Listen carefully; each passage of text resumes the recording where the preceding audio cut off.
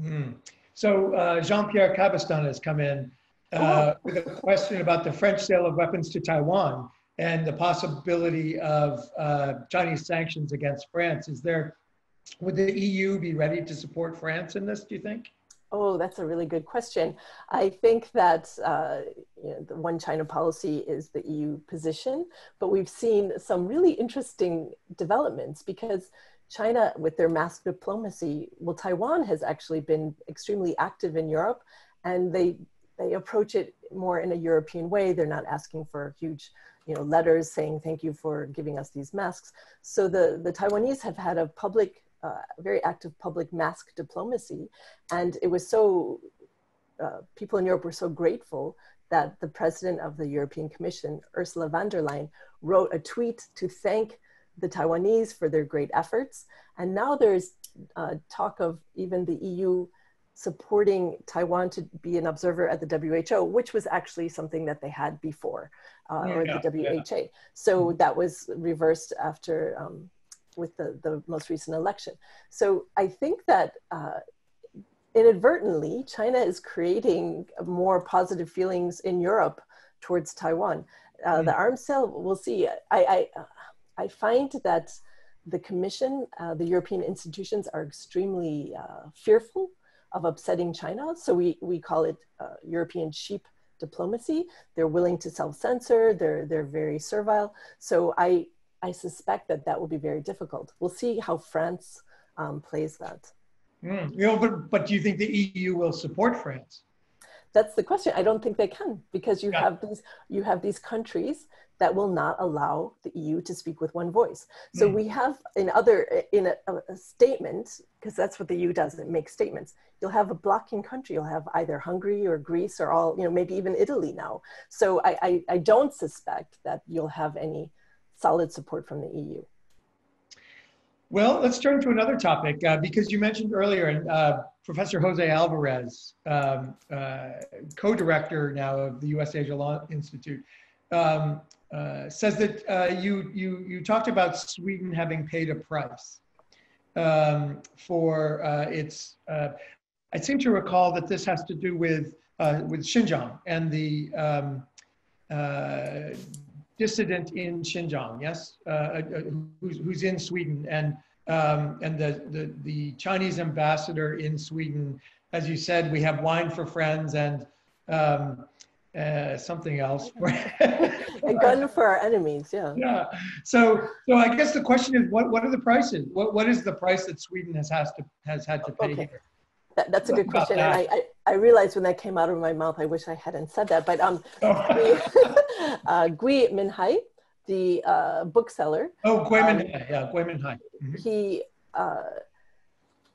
there has been a lot of fallout because we saw with the Swedish ambassador, who some say she went rogue and had this meeting with his daughter, who was a graduate student in London. So they had this secret meeting, and some, wondered, what are they doing? How can you let the Swedish ambassador back and not know she's in the country, having this meeting with his daughter, trying to ask her to be quiet, to not talk about his situation. So I think that there was a lot of negativity, but on the other hand, we've seen Sweden they recently closed their last Confucius Institute. So there is growing concern about China's influence in Sweden, and having this kind of, I think Swedes are very proud of their ability as diplomats, and I think that they're a bit frustrated with the situation that they're in, and the kind of wolf warrior diplomacy that Sweden has been a victim or on the receiving end of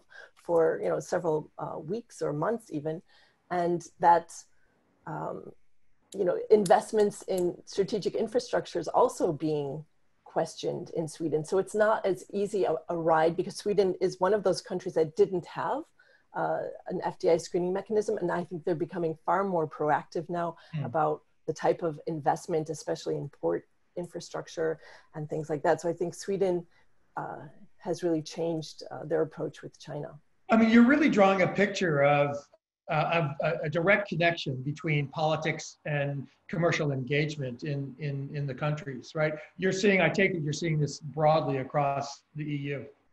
And See, the EU is what they would describe as a postmodern structure, and that these member states share sovereignty.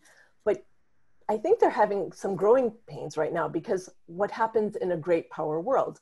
And in the past, we saw the head of the Asia Pacific Department was at an event at CSIS just prior to the announcement of the arbitral tribunal decision. And the EU said, we don't do geopolitics. So they didn't want to be asked. Yeah, but geopolitics might be doing you, so. Exactly. You can say, I don't do geopolitics, but geopolitics is very interested in Europe. And so they always thought they could get like a free ride and not have to make these difficult political decisions. So there has been an evolution, because for the first time ever, the narrative used to be, we don't do geopolitics, which is a handy excuse. So when you sell weapons, you don't have to think about the implications of that. But now with this new commission under President Ursula von der Leyen, for the first time in history, they say, we are a geopolitical commission. So they are acknowledging, as Macron said, I think March 22nd, that we are no longer naive. So they see China really for what it is. Going back to my M butterfly, they, instead of seeing it as how they wish it would be, or how they would like to shape it, they acknowledge that it is this way, and we have to be more of a realist. And I think that this is a big change in the way, the lens that Europe is now looking at the world. It's difficult for them, and you don't grow geopolitical muscles overnight. If you have a whole group of bureaucrats whose excuse over the last 2 decades has been, we don't do geopolitics, as an excuse for their positions, it's hard for them to change overnight and say, okay, now we have to take a geopolitical position. But also this geopolitical narrative was acknowledged last year when the commissioner looked at what was happening in Central and Eastern Europe and said, we overestimated Russia and we underestimated China. So they weren't really looking at China as a power. And now they have to admit that whether they like it or not, China is a power within Europe, and it can use its leverage to shape EU policy. So instead of the EU shaping China, China is really shaping the EU. Well, see, this is something I want to come back to, this topic of geopolitics showing up on your doorstep, right? So one of the things that way, and part from previous conversations we've had, is that there really is a triangle going on, right? It's China, the EU, and America, right? China, EU, America. So can you talk a little bit about your view of those geopolitics and sort of how Europe sees itself between the two? It's quite an interesting time, because in my life, I've never seen the US take such a negative approach. So the Trump administration has called Europe a foe. It sees Europe, in some Trumpian terms, they said it was worse than China. So this makes Brussels fearful, and it puts the US, Russia, and China all into the same basket. So this is kind of a worrisome trend, I would say. And so we've seen some transatlantic drift. And I would say that if you look at another institution that's less tainted by Chinese influence, it would be NATO. So you have the EU, which has been weakened by China's ability to block certain policies. And I suspect that there's very similar ability at NATO, but because the US is involved in NATO, I think there's more recognition, and NATO looks at the world through a strategic lens, which the EU wasn't used to doing. So we see so within this strategic triangle, security is provided really by the US. The US, as far as I understand, even pays 75% of the NATO budget. The Trump administration has asked for an increase from Europe. And on the other hand, I describe it as Europe liking to sit on the fence. So why not sit on the fence if you can get defense from the US and then nice economic trade deals with China? Great. And you don't have to choose. But I think we saw prior to prior to the COVID-19 pandemic, at the Munich Security Conference, Mike Pompeo made it pretty clear that the US was expecting Europe to choose. And so we see that also with Huawei decision. President Trump was on the phone reportedly with Boris Johnson and made it clear that Huawei was not acceptable for them to stay in Five Eyes if the UK wanted to stay in this Five Eyes intelligence sharing organization, they would not be able to embrace Huawei. So you see kind of more techniques that the US has drawn some red lines in the relationship. So I think traditionally, Europe, when they were unhappy with the US, for example, after the Gulf War in 2003, they kind of turned to China, and they saw China as, you know, a possible way for them to show more power by working together with China. The agenda that they have, the US has pulled out of the Paris Climate Agreement. So for Europeans, they see that, oh, the US doesn't agree with us on that, but China does. But in the reality, it's important to look at what China does, not just what they say or what they promise to do, because we've seen with China's Belt and Road Initiative, we've seen an increase of, I saw a figure of 300 coal factories along the route. So some of this is also going to be in Europe's neighborhood in Central and Eastern Europe. So this is a problem for them, even for the air that they breathe. So I think that the notion that China is going to fulfill their promises for Paris Climate Agreement really have fallen by the wayside. And we've even seen domestically now, China has issued rules and regulations to allow more coal plants to be built inside China. So I think that they won't make the pledges that they agreed to for the Paris climate. So Paris climate is one issue in transatlantic relations that causes friction, and where China and Europe are on the same side. And I would also say the JCPOA, so the agreement with Iran. And Europe felt very invested in that and felt that they had really helped create this agreement. And they were disappointed when Donald Trump pulled out of that. So those are two major issues where there's disagreement. And then lastly is the WTO. So Europe is hedging. So they has a group with Japan, US, and Europe for reforms within the WTO, but they also have Europe and China working together for reforms with the WTO. So they're trying to really play both sides, but they're also upset with the blocking of nominating judges. And so they've come up with this other alternative route solution. So just yesterday though, I saw a very promising note in the Financial Times. Trade Commissioner Hogan has kind of, in my mind, sent out an olive branch to the Trump administration talking about how they can work together. There were 3 points. One of them was to come up with kind of a PPE, a personal protective gear sharing mechanism, like what happened with the oil embargo. So to have an IEA for PPE, which I thought was very creative and clever. Well, we're getting a lot of acronyms here. So to have kind of the International Energy Agency, which created a reserve of oil. So it would be a transatlantic project where they would have a reserve of medical equipment.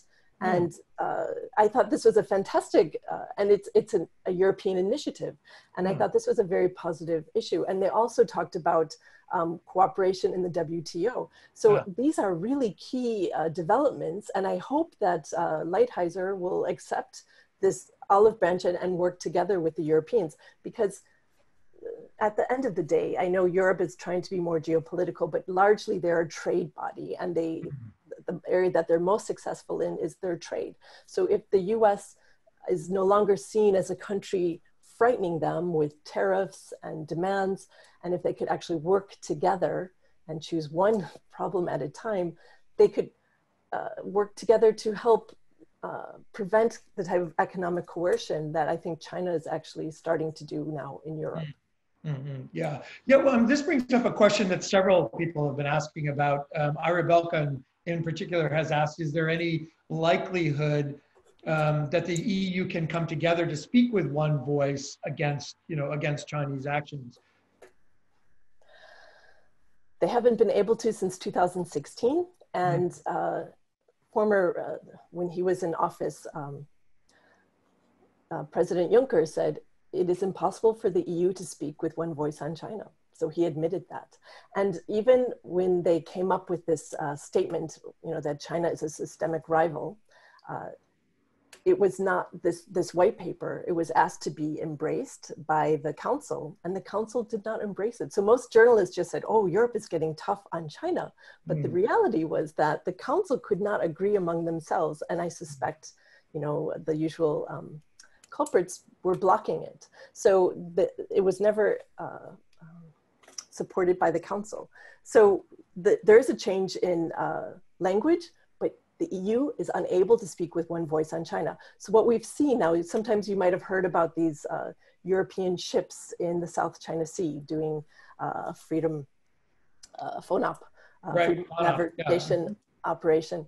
And China is very keen to say that this is not an EU ship. It's not an EU thing, even though they'll have like a symbolic person from the EU institution on the ship and other European researchers.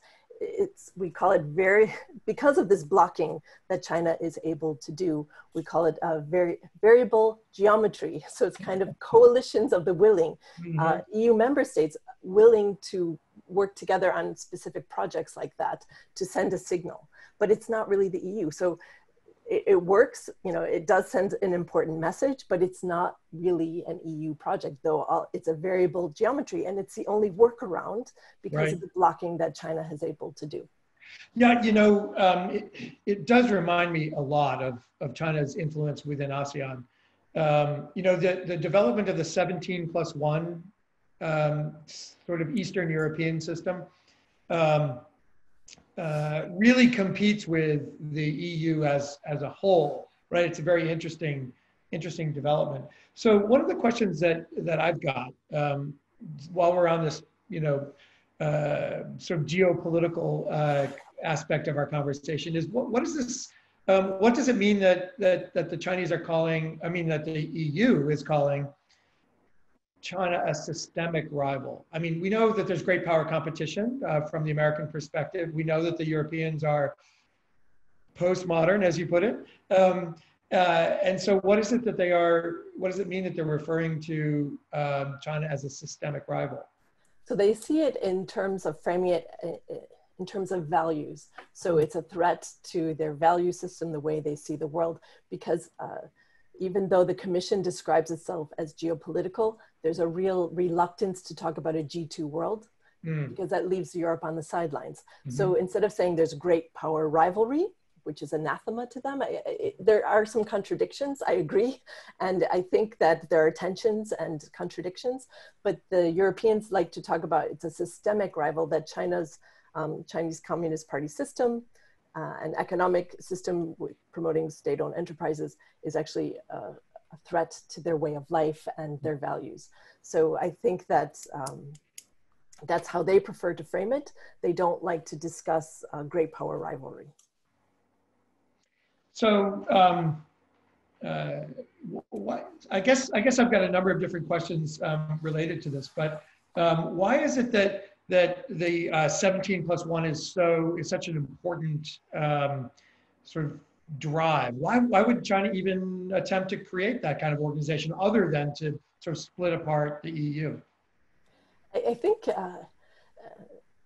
well, as we know, Mackinder, the strategist Mackinder said, whoever controls Central and Eastern Europe, oh, you know the quote better than me. I'm sorry, I have it here. But oh, it's okay. Yeah, I think I know you're referring to the country that he who controls Eastern Europe controls the world island, I think is what it is. And then whoever controls the world island controls the world. In other words, geostrategists have long seen Eastern Europe as sort of a very important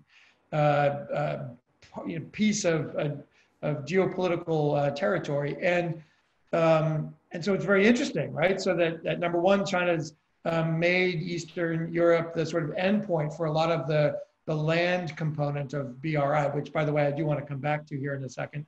But I think that right. So we don't know exactly what the Chinese are trying to do, other than to we can presume that they're trying to divide the EU.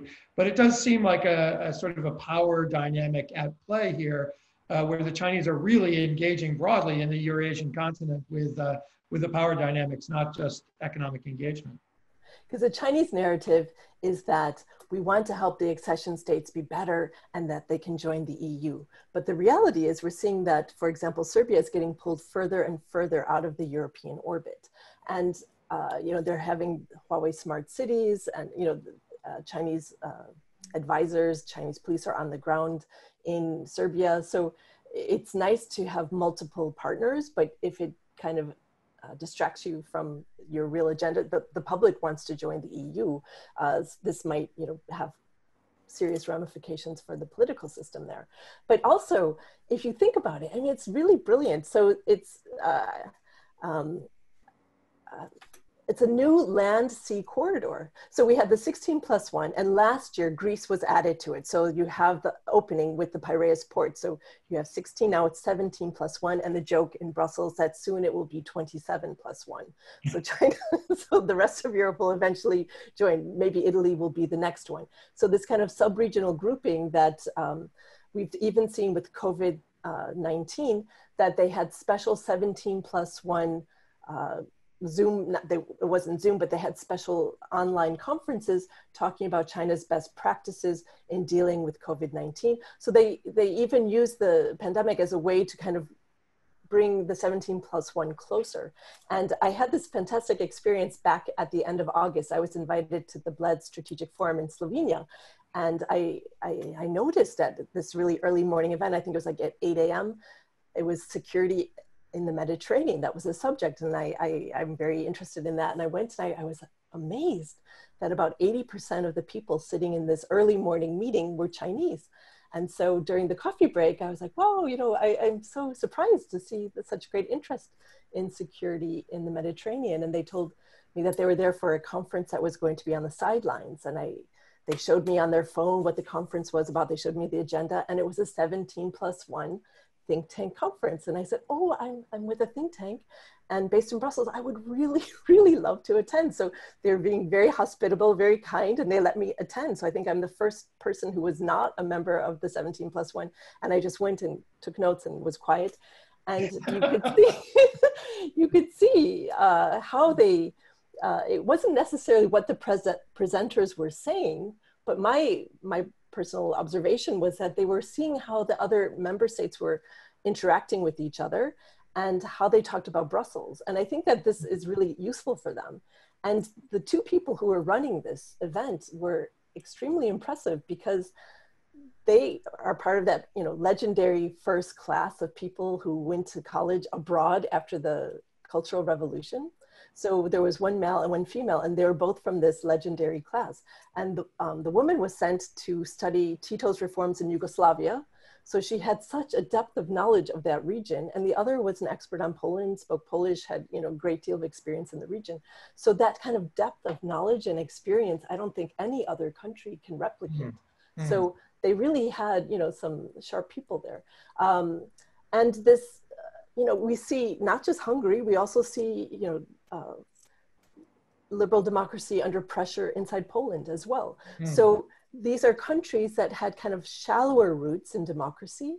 And now we're seeing them kind of veering away from EU norms and rules and acquis, the rules and regulations of Europe. So I think that this is something of great concern for Europe. And if you look at the map, so you go from Piraeus port on the Mediterranean all the way up to the Baltic. So this is a key land-sea corridor that China amazingly has now. And I find it absolutely incredible. And, you know, they did it incrementally, slowly, step by step, but now look what they have.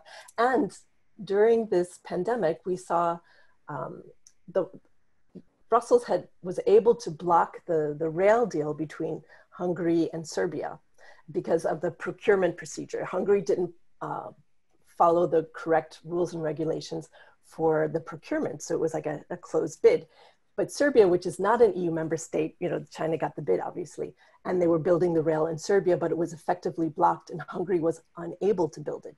Now, because of the COVID-19 emergency measures taken in Hungary signed the paper, they're building the railway, and no one can look at the documents for 10 years. Oh, wow. So they kind of broke the rules in order to get this railway built. So even during the pandemic, China is advancing their agenda in the region. So this was a big shock to people in Brussels. That's fascinating. Is China building the Hungarian portion of the railroad too? Yes, now they've got the go-ahead from the emergency measures that Orban has imposed because of COVID-19. So there's a lot of questions related to kind of a dynamic, right? There is in Europe a certain anti-Americanism that sort of rises and falls at various times, sometimes dependent on administrations, and we'll just leave it at that. And there's also sort of, anti-Russia, anti-China, anti-EU even, right? So up and down sort of these things. And so there's a lot of questions that some of them revolve around Italy, right? So what's sort of your perception? I know your family is at least part Italian, right? So your husband and children have Italian names, so I'm assuming. But I also, Italy's kind of an interesting barometer of so much change, right? So how do you see that? What's actually going on in terms of maybe the popularity contest, what we're talking about? Well, Italy was, in 2019, they were the first G7 country to sign up for the Belt and Road Initiative. So for a rather bleak year on China's Belt and Road program, especially since they were going to be hosting the second Belt and Road Forum, it was a big win to get Italy to sign on. So that was, heralded as a huge success story. And I think there was a lot of pushback, concerns about, Huawei, and, there are a lot of NATO ports in Italy. It's a key country on the Mediterranean. And I think there was a great deal of concern because it's one of the leading economies also in Europe. And under this current administration, the man who signed the BRI agreement, Luigi Di Maio, was kind of willing to kind of turn a blind eye when China was conflating aid with customers. So the Italian Red Cross was receiving equipment and personal protective equipment from China through the Red Cross channel. So it was kind of seen publicly that it was China giving aid to Italy. And Luigi Di Maio, to show that he was making the right choice by signing up for the Belt and Road Initiative, kind of turned a blind eye and allowed this narrative to go on. Italy never made a statement when China said that Italy was a place where COVID-19 began. There was no statement made about that. And I think that the government has to show the public that, yes, we're doing a great thing by working with China. We also saw Russia not letting China have the whole stage to themselves. So several days later, Russia flew in aid from Russia to Love and had military trucks land in Rome so they could have that amazing footage of Russian military trucks in Italy driving north to Bergamo, where was the epicenter of the pandemic. So I know it was a small, they did a survey. It was a small sample group, but it was pretty shocking. So how China was perceived as a friend, like amici, so 53%. Followed by Russia, and then the US was down to 17%. And then Germany, and then nemici, so enemies. So it was Germany was seen as an enemy, and France. And so this also feeds Euroscepticism. And I know, people in Milan for many, many years, for like the 25 years, and middle-class people who were always supporters of the EU.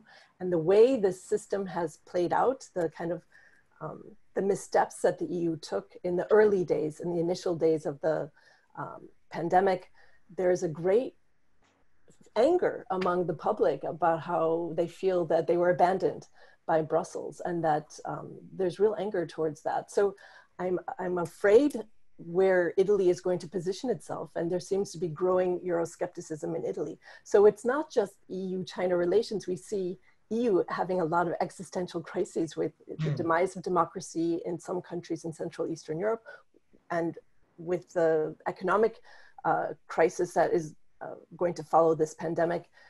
It will fuel nationalism and therefore most likely more Euroscepticism. Well, this is really interesting for an entity, the EU, that sees itself as postmodern, right? You see Europe itself sort of becoming more sovereignty oriented, right? Its response to COVID-19 was very much national as opposed to transnational. I know both Italy and Serbia, were, left out of the cold. At least that's how they felt. Yeah. Yeah, and it wasn't Europe's finest hour. They did, manage to perform much better afterwards, but the initial stage, they were very missing in action. Mm-hmm. Yeah. So there's a question that's really kind of interesting. Alvin Chung, a U.S. Asia Law Institute fellow and graduate of NYU Law School, asks about the bureaucratic culture of the EU Commission, right? So this sort of investment in the EU and then this sort of yes minister approach. In other words, just sort of, well, so the dynamic there is what I think he's interested in. I wonder if you can comment about that. Okay, I've spent a lot of time thinking about it, and I know, Europe is trying to formulate a foreign policy, and they, want to have all the accoutrements of, a major power. But I think that this is the problem. This is really where they fall down, is in foreign policy formulation. And we see, with 27 member states, and then the head of the delegation just deciding to, self-censor. It doesn't, a bureaucracy to rise in this type of bureaucracy, you need to be servile. And so it doesn't go hand in hand with good foreign policy making. So I think that there is a bit of a contradiction there, sorry to say, because I went to the London School of Economics before, many years ago, when I was very much a believer in the European dream. And I'm sorry to see the UK leave, but I also see there are a great deal of tensions and a need for a reality check. So I think what happened with Italy, they couldn't get masks.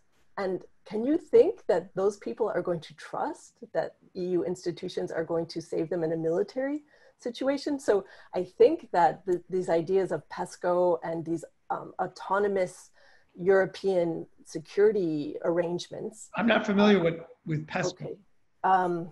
Permanent, oh gosh, I should know this. It's a. Well, just describe it. It's okay. Yeah. Okay. It's a configuration of, there's this feeling that the U.S.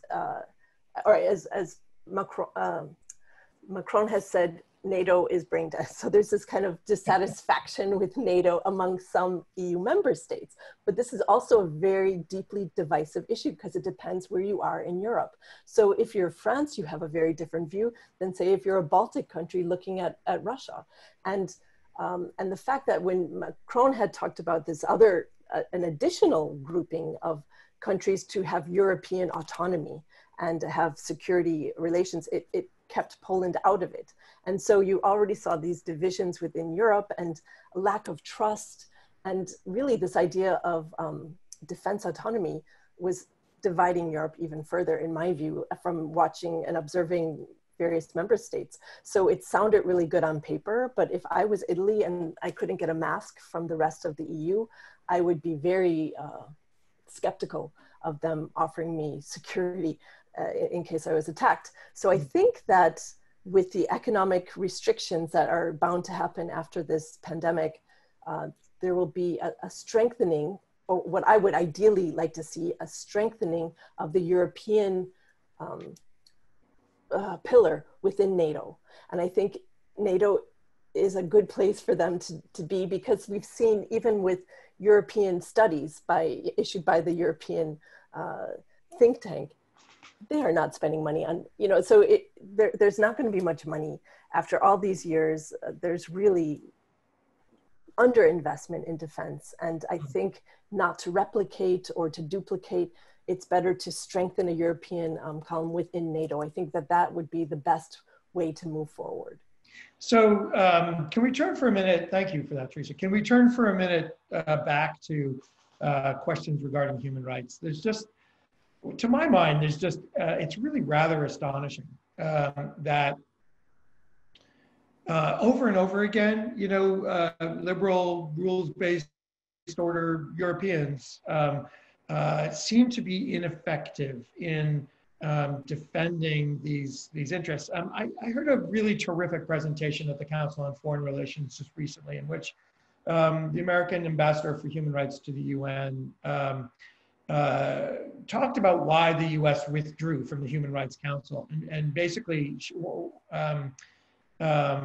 I guess it's probably a Chatham House talk, so I guess I can't say what exactly she said. But I know it is American, American frustration, right, with Europeans who, at least in the UN sometimes, were, hiding behind American criticism of China and human rights issues.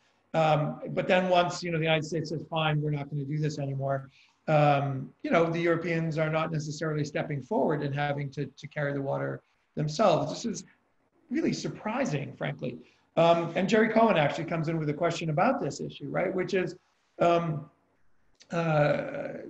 to what degree is the EU itself, right? The EU as an organization taking advantage of some of the resources available within Europe largely. We have quite a lot of sort of relationships. The U.S. Asia Law Institute has quite a lot of relationships with scholars in Europe working on these. You might know Eva Pils, for instance. You might know Benjamin Van Roy. You might know Li Ling in Vienna, for instance. So there are lots of resources there. Are they drawing on them? What do you think?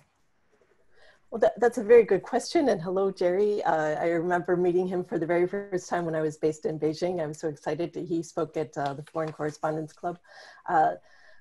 I think that, all right, at the EU level, it's always the lowest common denominator of 27 countries. So it's not going to be very active and vocal. But I even saw something written yesterday because Germany was to host this big event in Leipzig in September, where all 27 EU member states and Xi Jinping would meet. And it was supposed to be the crowning event of Angela Merkel's chancellorship. So there were this was supposed to be a very symbolic and important meeting about EU-China relations. Now, because of COVID-19, this has been kind of mothballed, but I've seen, no one knows if it will happen live or if it will be virtual, but I've seen German writers saying, we must bring up human rights at this event. We must promote it. So you have these individual voices outside of government who feel very strongly and are very motivated. So they are voices within the system, whether they're heard or not, or if they're loud enough remains to be seen. So I would say that it used to be, we called it the silver thread through all EU directives. Human rights was very, very important, but we've seen that watered down now, and it's not brought up, and it's a success story for China that EU member states are afraid to even talk about it. So I think this type of self-censorship is very disappointing and discouraging. So I want to move for a minute to the question of trade and trade agreements, if you don't mind. And there's been a couple of questions related to this. So, for instance, I think the EU and China are working on a bilateral investment treaty. I don't know if you're familiar with that, but maybe you could comment on the progress of that, and whether some of these. I don't know if you can solve all these problems in a bilateral investment treaty, but whether some of the problems related to CFIUS, whether some of the problems related to tech transfer, and et cetera, can be resolved through some of these processes. Well, this is the conundrum for Europe, because they want to see progress on the bilateral investment treaty, the BIT. And I attended Wang Yi's talk. It was last December. He came to Brussels, and of course he got a question about the BIT negotiations, and he said very calmly, China is a developing economy, therefore we cannot have this type of agreement. So I just thought, oh my goodness, the EU is so geared up for this BIT, and it's kind of watermark for success, and they want to see movement on this. This was also highlighted in the EU statement prior to the EU-China meeting last April. But we're seeing that the Chinese position at the highest level is saying that they are a developing economy, so therefore we can't have a bilateral investment treaty. So immediately the alarm bell went off in my brain, and I think there's a lot of talk they've been dragging their heels on this for over 6 or 7 years now. And I don't suspect that there will be any, I don't like to make predictions, but I don't expect any progress on that at all. And the Chinese narrative, the Beijing's narrative is that, oh, we can't work on it because, you know, we've been so busy with the pandemic. So, you know, I don't really see any great movement. And in a bureaucracy, you always want to have, you know, benchmarks and show that you're moving ahead. But I don't expect it to get off the ground. So I'm gonna ask you in a few minutes. We have a few more questions I want to get to, but I'm gonna ask you in a few minutes to sort of give some closing thoughts about sort of just sort of where you think, you know, the future will go. Like what's going to be your thought about the future.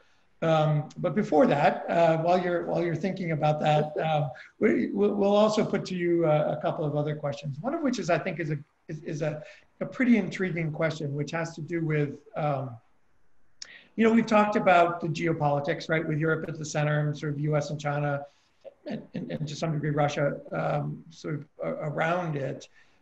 We've also talked about some of the weaknesses of the EU model in being able to sort of deal with this sort of geopolitical reality that we live in. But the question has to do with what might there be some strengths to this model? Are there some strengths actually to the EU model that could be leveraged in a way to act on the world stage in ways that the US cannot?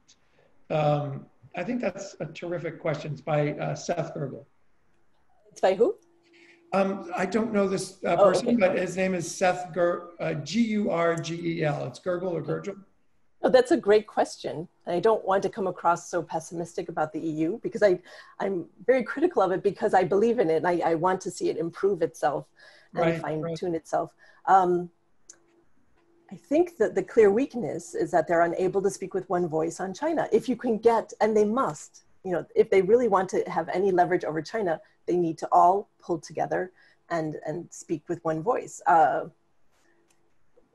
They need good leadership to pull that off. All right, Ursula von der Leyen, the president of the European Commission, kind of came in with this, you know, very difficult agenda, especially early on in her presidency with the pandemic.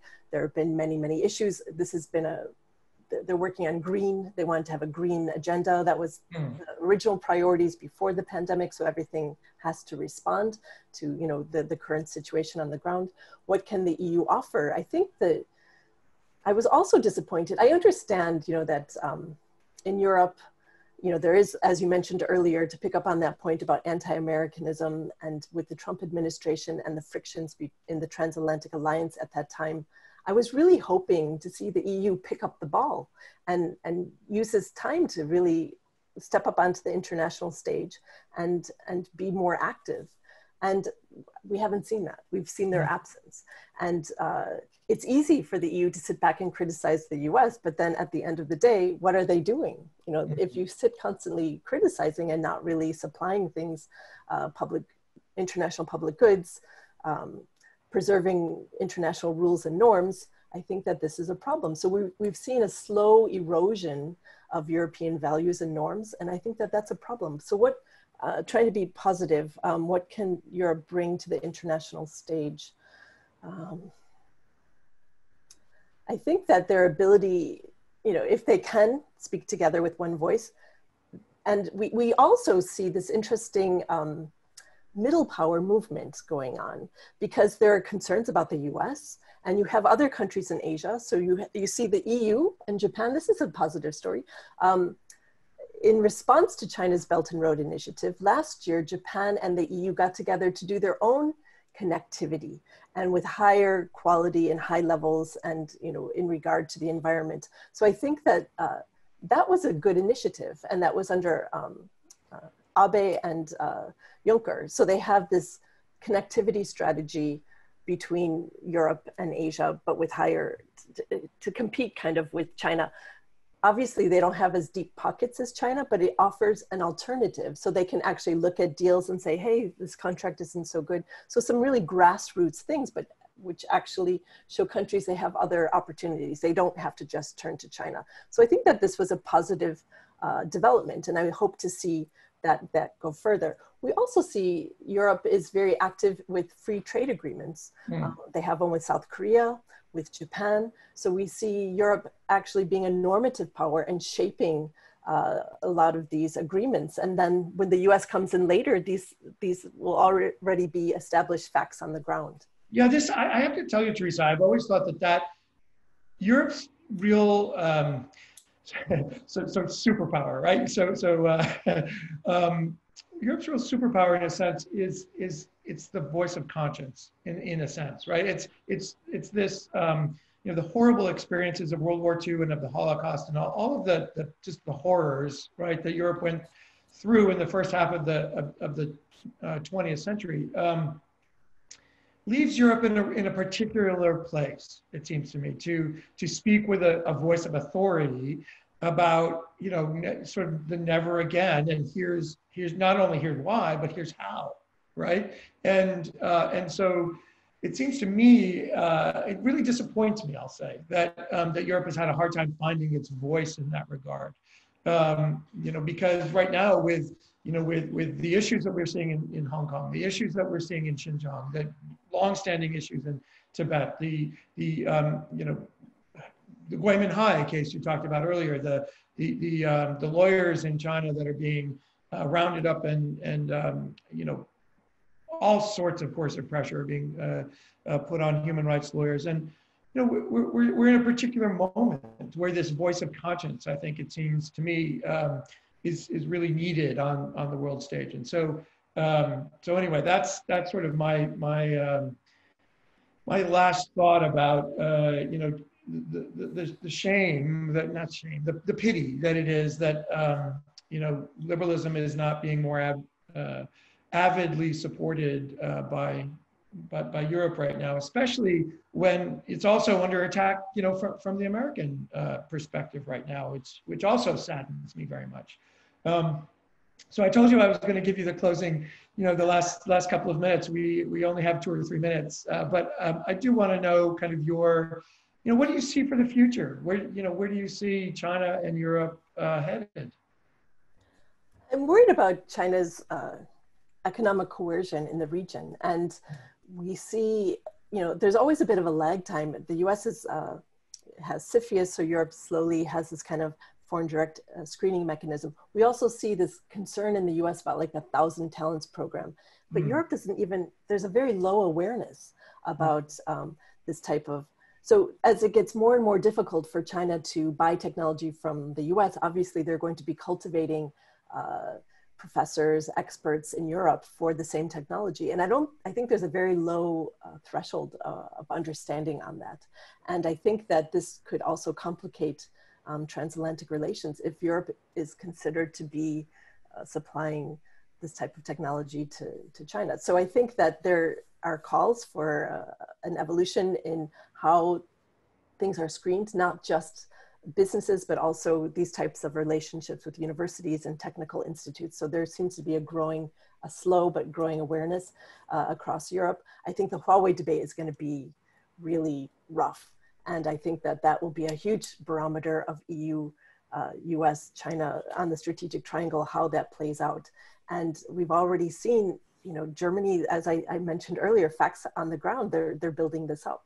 And I have concerns because as a member of NATO, the countries have to have a secure communication system. So someone very calmly said to me at NATO, well, I hope the Germans factor into the equation how much it will cost them to come up with a second communication system so that they can safely communicate with NATO. That is required if you have membership. So I think the debate is ongoing, but I think that Huawei has been very sophisticated in their approach across Europe. So it will be difficult for some countries to say no. And I think that you brought up a really clear point, the voice of conscience. We just had Europe Day, the anniversary for Europe on the 9th of March. And I think that this lesson, as people age and people who have living memory of the war are becoming more, not with us any longer. I think it's hard for people to really understand I think especially the younger generation, they take a lot of these things for granted. I think they take peace for granted. I think they take all of these special arrangements for granted. And I think that there's a problem with that. Teaching history, because of my children, I realize how their history was taught to them, and it's very problematic. It's very difficult to do. And Leslie, I was at a conference in Germany, and we have a museum in Brussels called the Museum of Europe. And they have this whole section on the Cold War and propaganda from that period.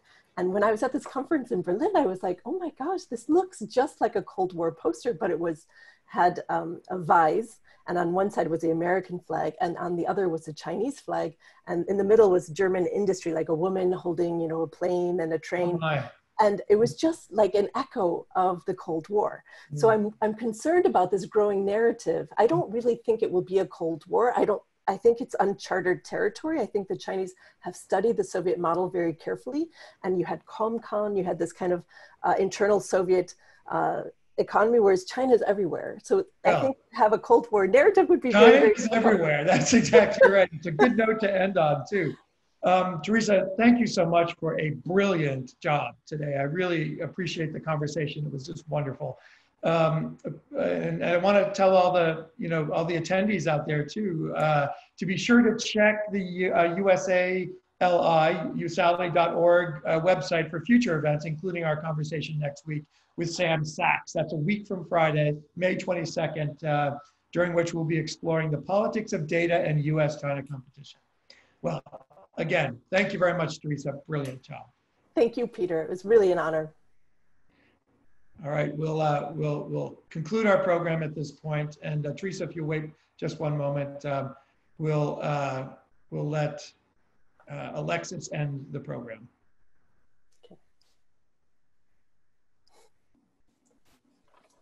Okay. And I'm going to stop the recording if I can. Okay. I don't know that I can.